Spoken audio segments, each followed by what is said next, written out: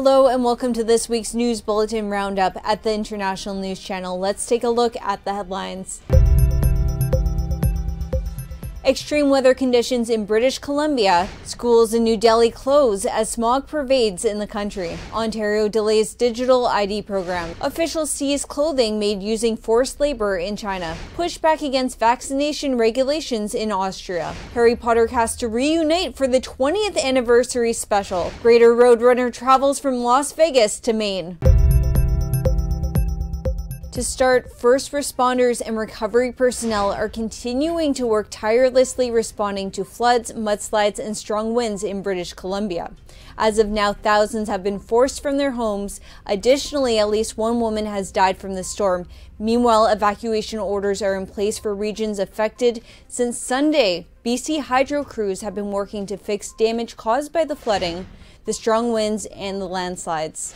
Over in India, schools and some coal-based power plants were closed as a response to smog across the capital and other nearby states. Currently, India's top court is considering a lockdown, a decision which could come as early as November 24th. Additionally, the government is discussing whether or not to keep the industries open. However, some experts have highlighted how this would do little to combat the pollution that would only result in hurting the livelihoods of millions across the country. I'll do it again. In other news, the Ontario government has recently announced that they will launch a digital ID program in 2022. The app will allow Ontarians to have electronic copies of government IDs.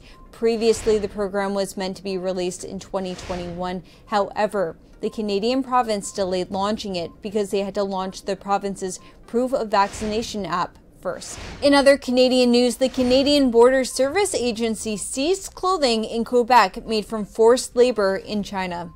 This is the first time an acknowledgement about the interception has occurred since the government amended the customs tariff.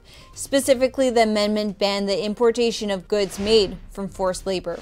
Over in Austria, some are expressing feeling discriminated against because they don't want to get vaccinated against COVID-19. These individuals argue that vaccination rules are barred them from meeting their friends, from using public transportation, from drinking in a bar, and so on.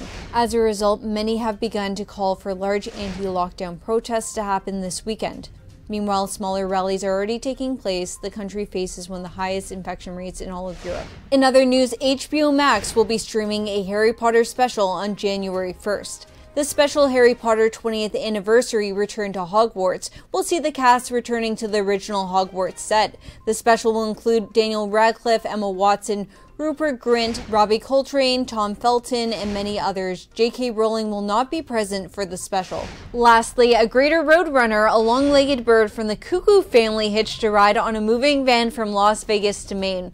The species is native to southwestern states. The particular bird was stuck in a van for 4 days before Avian Haven representatives were able to take the bird into their rehabilitation facility. The bird is beautiful and resting in a special habitat made just for him. That's all for today. Thank you for watching the International News Channel. I'm Julia Cosby. And remember to subscribe, like, and turn on the bell notifications so that you don't miss any of our latest content.